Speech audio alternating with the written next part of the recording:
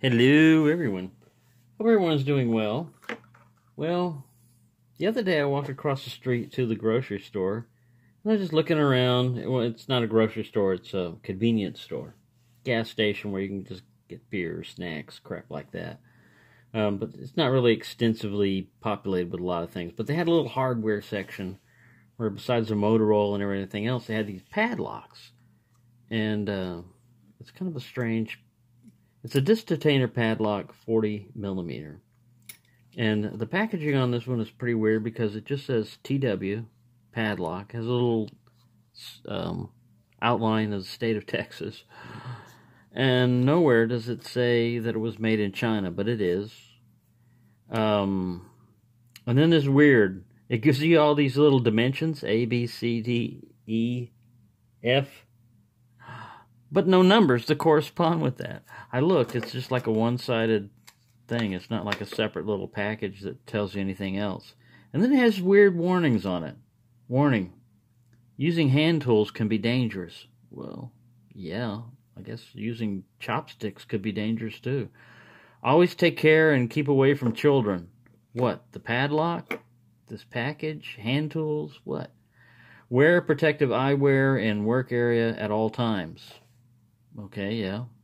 All right. Yeah, that tells me a lot about this padlock. So we got that. Well, detainers are a different kind of animal. They're a locking mechanism. And they wouldn't be bad to have as a...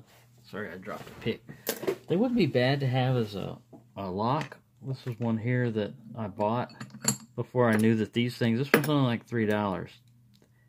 That's the best way to learn on these, is the cheap ones. Because I got this one for like $15 or $10 or whatever. And it's pretty beefy. It's like the American 700 or whatever, you know. It's security. It's supposedly hardened and all that. But the problem is, the way I got into this thing was with this little tiny common screwdriver. It's not even a beefy one. I just got in there, bink. Stuck it through this little hardened hole here, and it just popped right out. This thing is kind of weird too. It's got a, let's see if I can get this guy to focus. It's got like a little split ring thing on it. And all that does is engage a little channel in here to hold it in place. So they stick all the guts in. And what a disc detainer is it's all these little discs, and that's the gate, and these are the way you set them in there. But they set in this is what it had inside of it. This is the actuator, plastic actuator. Oops, I just dropped that little piece. Oh man, I heard it go too. It really took off. Anyways, that other wing sits in there, and it leaves a little gap. The better ones are made out of brass, but I haven't torn a lot of these apart. But this little rod right here sits on the wafer stacks, the disc stacks that are in here. And when it's aligned just right, this little rod will come in, fall into the whole unit, and allow the unit to turn, because in here is a little groove that it normally sits in, and that's what locks it. And that's why some people say, you know, use gravity, like use that drain hole to help the bar fall down.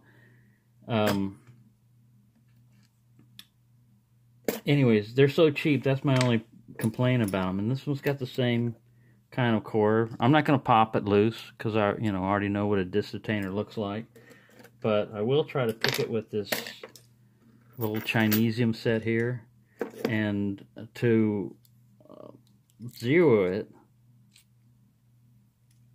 What I mean by zero it is, these are the keys for this particular lock, and when they're in there, it frees up. See, it's got a ball bearing locking mechanism. That's pretty good. Can't be shimmed and stuff. And not everybody carries these disc detainer tools around with them. You know, even if a person's got a pick set with them, they probably don't have one of these on them. You know, everyday carry. I bet you don't have one of these in your pocket.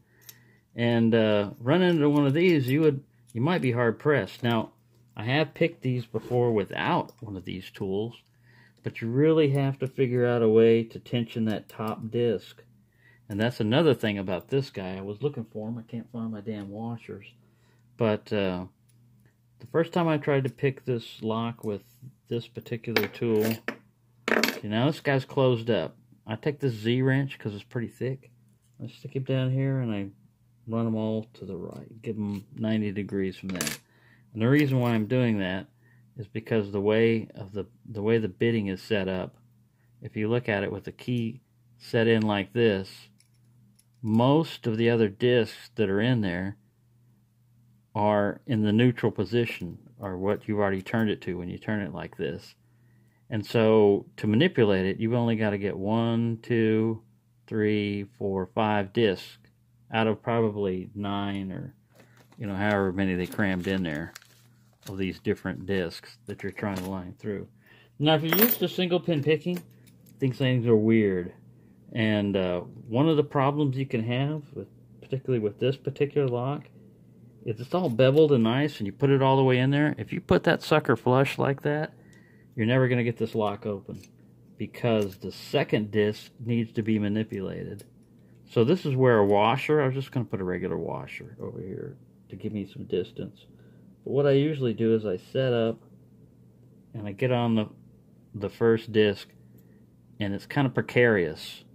I'm just looking at that gap right there. Now this tool could be improved, with like another sleeve here to help guide this, but it's just, like I said, a little cheap one.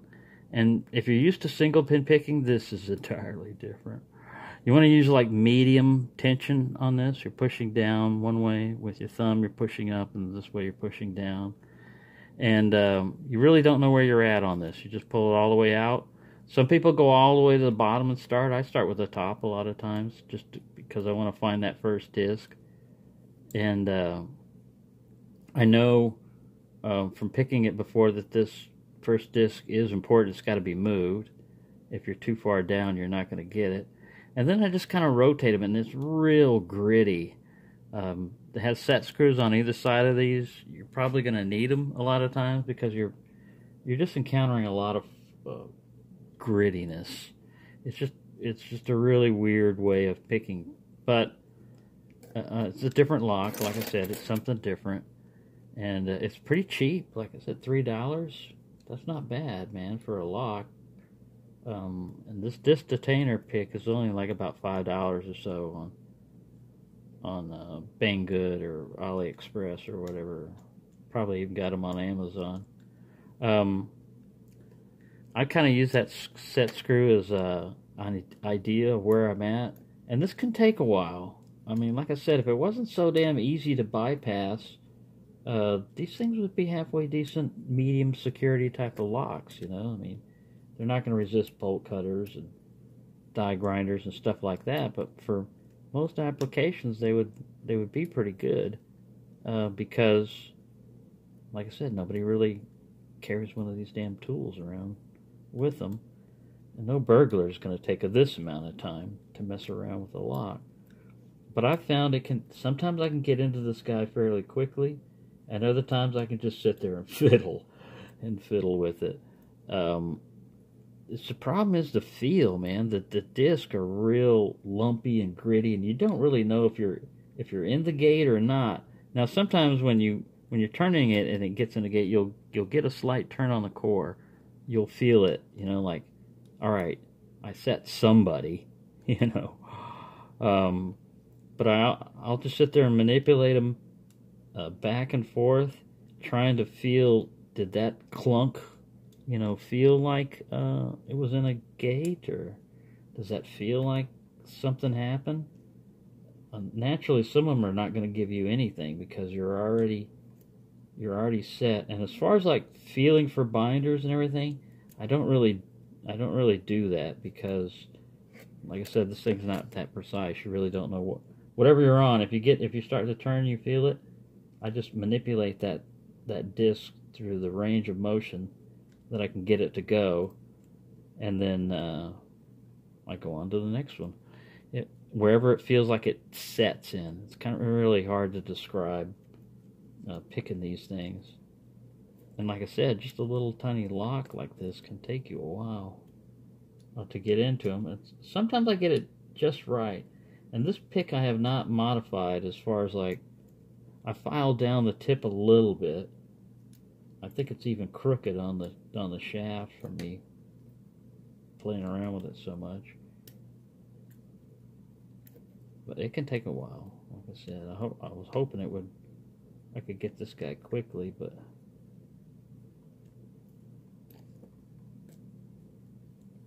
and getting between the different discs, if you've got one set, it's going to be at an angle. If I get this guy open, I'll show you, because you can't really show the discs the way they're stacked unless you pick it, because it's key retaining. So when you open it, the key stays in there, and when you pull it out, it realigns them all back to 0. So you really can't see what the different discs look like until you pick it open. There we go, I got it. What I mean by that is, you see how those guys are, that's what you're manipulating. You're going this way and that way and this way and that way, and then eventually you'll get it. But like I said, it's really gritty. They're cheaply made. This one's probably also got a plastic core like that. And if it wasn't for the fact that once you pop this out, man, you get this guy open with the screwdriver that you use to pull that open. You just turn the actuator and guts fall out. One dead lock, you know. So there you go. That's a little disc detainer story there. They're not too bad. Some of them have warding on them, like this one. It's got a little cut on it, so it would make this one difficult to get to. But all you got to do is loosen up the set screws on this thing, take this little thing out, and then just take a Dremel tool or a file and make a little notch in there so that it'll fit whatever you run into. But this one didn't have it. The biggest thing was, as you can see, the second disc right over there. Let me see if this guy will zoom.